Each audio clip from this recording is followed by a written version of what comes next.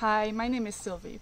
I am a certified health coach and I help women look great and feel great through fasting and whole food nutrition. In today's video, I am going to go through my top 9 most life-changing 1 meal a day health benefits. So we're going to go through these 1 meal a day health benefits, and then I'm going to share a few tips that you can try if the 1 meal a day diet or OMAD diet is not working for you. So let's get started with the benefits. Number 1, ketosis without eating keto. And that is a benefit that I have mentioned before. It applies to most other intermittent fasting methods. However, if you're not eating keto and you want to be in ketosis, it may require a longer fast, particularly if you are not going in and out of ketosis daily, or if you are new to fasting. At first, it may be a bit harder to achieve ketosis, and that's why longer fasts or the keto diet may be helpful. But once you've achieved it, and once you've been in and out of ketosis, it is actually fairly easy. And I find that usually by around noon, I am in mild ketosis, and then by 4 or so, even earlier sometimes, my ketone level is around 1.2 or even a little bit higher sometimes.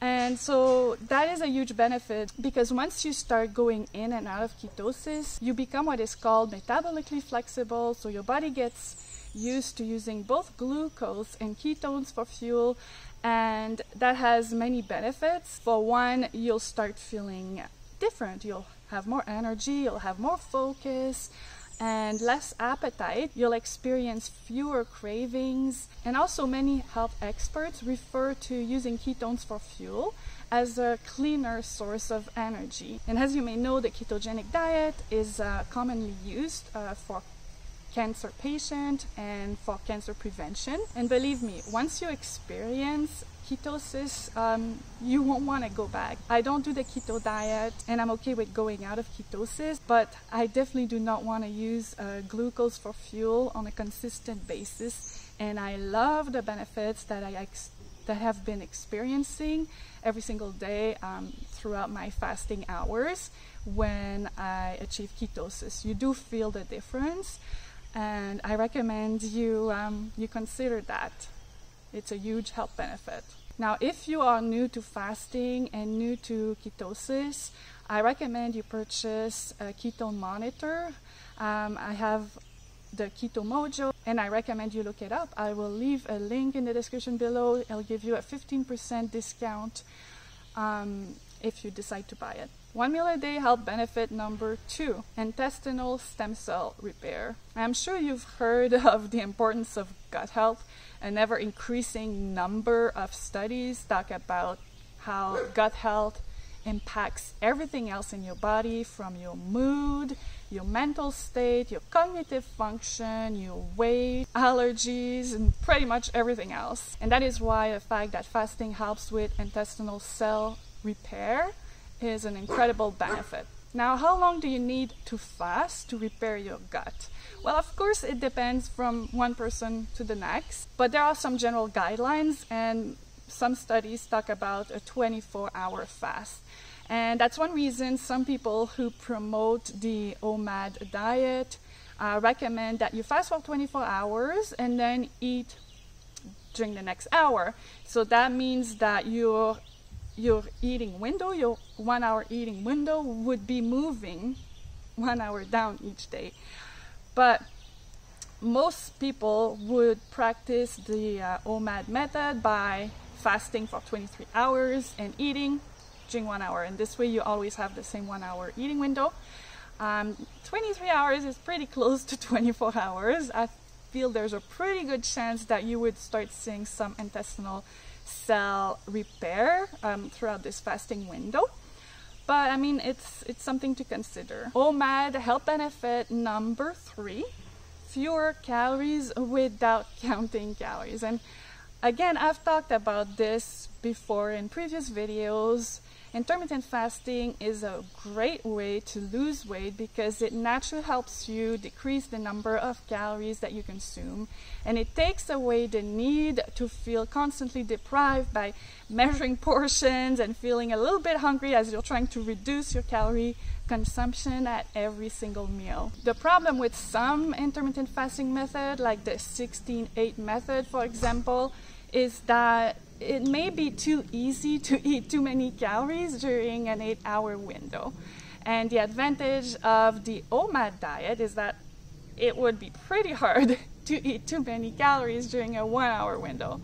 Although it does happen, it may happen, it's just a lot harder to do. And benefit number 4 ties in with this. It's greater food freedom. If you don't have to count calories, that can be very liberating for many people. But it's not just about counting calories. On most types of diets, you will feel deprived, and you may feel deprived a lot because you have this constant battle within yourself. Sometimes you give in to some treats and then you feel guilty about it, and it's a constant mental battle.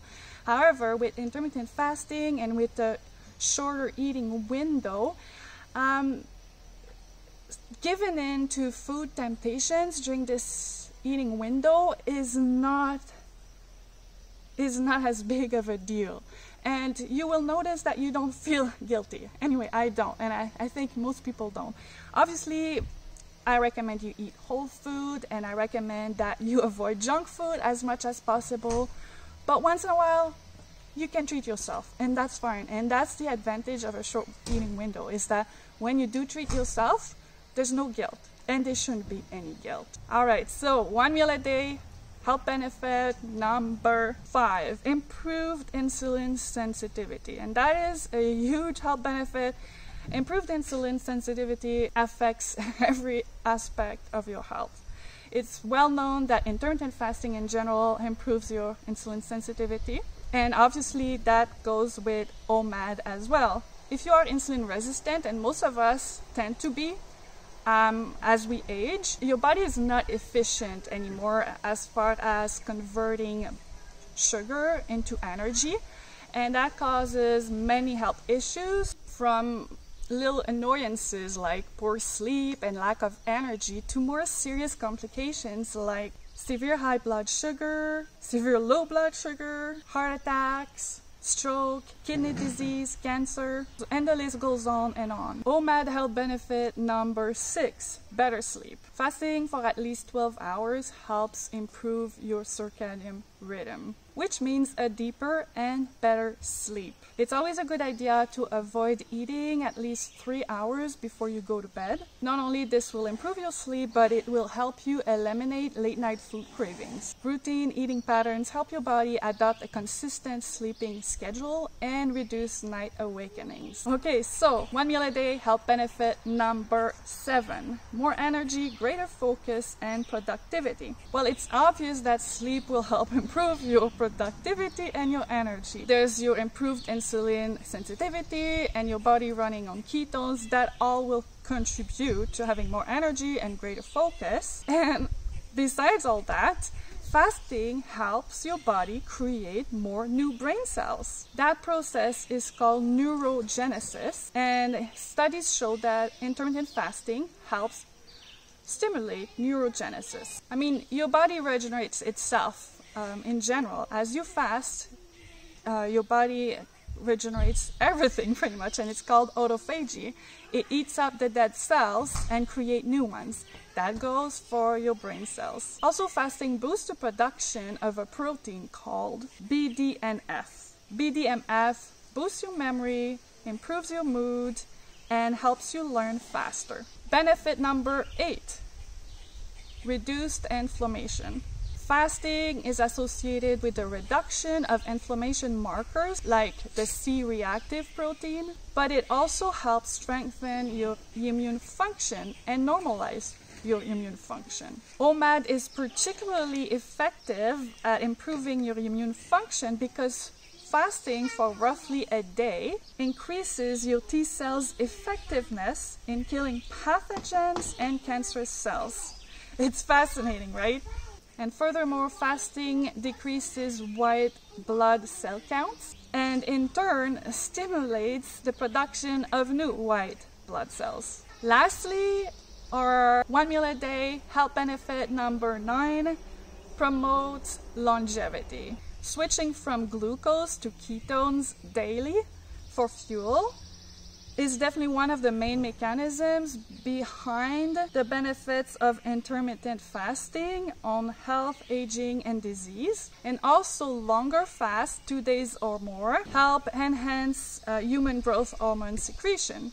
However, a lower body fat percentage also helps improve human growth hormone secretion, and that's what any type of intermittent fasting will accomplish for you, hopefully.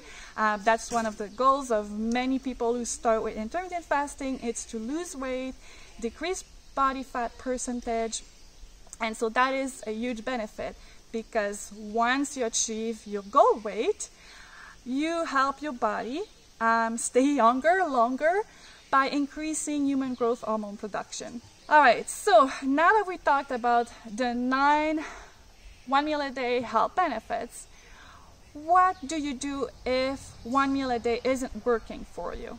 I have 3 tips to give you. Number 1, try modified fasting. I've talked about modified fasting so often on my blog. I am a big proponent of it, as you may be aware. So what I'll do, I'll leave a link in the description. You can check out some great resources about modified fasting and some meal plans that you can implement as well. But just to give you a brief overview, modified fasting is a prolonged fast because prolonged fasting has many health benefits. There's a lot more healing that happens when you fast for longer. It's just that a prolonged water fast is not achievable for most people. Many people, first of all, don't have enough experience with fasting, but also we live in a very toxic world, and many people have so many toxins that if they try a prolonged water fast, they experience terrible detox symptoms and they can become really ill. So I believe that a modified fast is a better option. It does severely restrict your calorie intake, usually by 40 to 50%, but it gives you nourishing foods that will help with the healing process. The macros are usually pretty low in protein because a low protein diet helps with autophagy, and the amount of carbs and healthy fats is usually about the same. So you would have about 10% protein and 45% carb, 45% fat. That is all based on the guidelines set out by Dr. Walter Longo, who came up with the fasting mimicking diet, which is by far the most well-known modified fast out there. Number 2, I would recommend that you troubleshoot OMAD. So if you're not experiencing the results that you want on the OMAD diet, well, there's a few things you can look into. There's a few reasons that may cause that. And I wrote a whole blog post about it, created a video on that as well, so I'll link it here. But lastly, you can experiment with other forms of intermittent fasting. OMAD is not necessarily the right intermittent fasting for everyone. It's not even the one I use, and some other method might work better for you. So it may be time, if you've been doing the OMAD diet for a month, and if you've troubleshooted and it's not working out for you, well, you can experiment with other intermittent fasting method. That's the thing. Many people start with some type of intermittent fasting and they don't realize that there are so many ways to practice intermittent fasting. And so when they don't get the results that they want, they just give up. But don't. I mean, you can try other method, and I will help you do that as well by linking another video I created to help you find the right intermittent fasting method for you. And it may be a good idea even to switch things up consistently over the course of the year. My main goal when I teach you in my videos and my blog posts is to help you learn to listen to your body and experiment. I never claim to have found the right one answer that works for everyone. There's no such thing.